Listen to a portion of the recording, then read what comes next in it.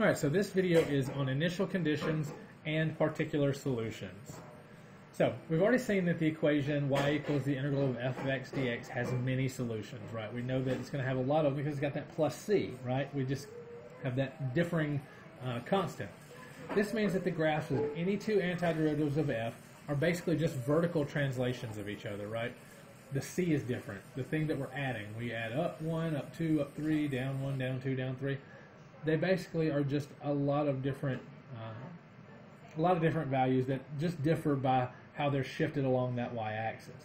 Now, notice here that if we take the integral of 3x squared minus 1 dx, we're going to raise this to 3 and divide by 3, so you get 3x cubed over 3, which is just x cubed.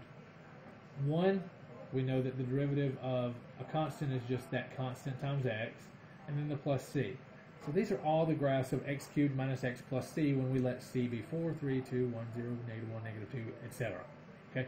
All of these are possible solutions to this differential equation, dy dx equals 3x squared minus 1. Okay? They all work. The problem is we might want, this is a general solution, right? We might want a particular solution. So if you are given enough information, you can find that particular solution. Now to do this, what you need to do is you need to know the value of f of x for just one value of x. Okay? This is what we're going to call an initial condition. So, for example, notice in figure 4.2, only one curve passes through the point 2, 4.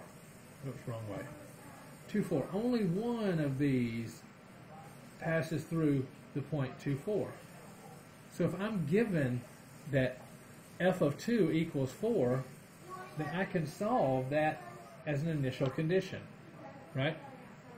How do I do that? Well, I know x equals 2 when f of x equals 4. So I get 4 equals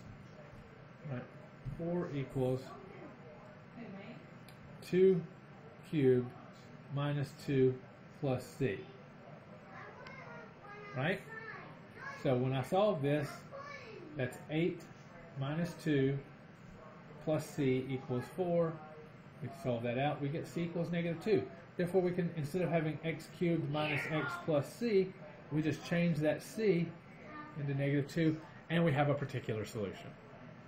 All right, so let's actually look and see if we can figure this out on our own. We want to find the general solution of f prime equals 1 over x squared, assuming that x is positive, and find the particular solution that satisfies the initial condition f of 1 equals 0. So we have enough information here that we should get an actual answer with no unknown constant. So we're going to integrate 1 over x squared dx. So we're going to start by rewriting that. The integral of x to the negative 2 dx. Now we're going to add 1 and divide by negative 1 and then say plus c. So I'm right away I can see that f will be equal to negative x to the negative 1 plus c, or negative 1 over x. Now, we're given f1 equals 0. So we're going to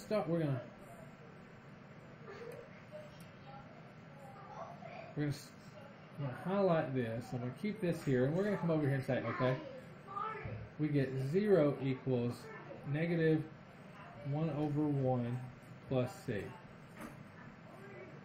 Therefore, 0 equals negative 1 plus c. Add 1, c equals 1. Therefore, I can come back over here and say, okay, I can take that c and replace it with 1, and I'm going to get f of x equals negative 1 over x plus 1. And that gives us, and we can check this, right? We can take the derivative of this.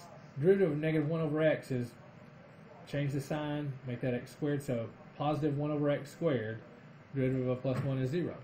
So I know that the derivative is right, but is the f of 1 equals 0, so if I plug in 1, I get negative 1 plus 1 is 0, absolutely. Bam, you've got your answer, circle the right one. Alright, so if you have any questions about finding a particular solution using integration, just shoot me a remind or ask a question in class.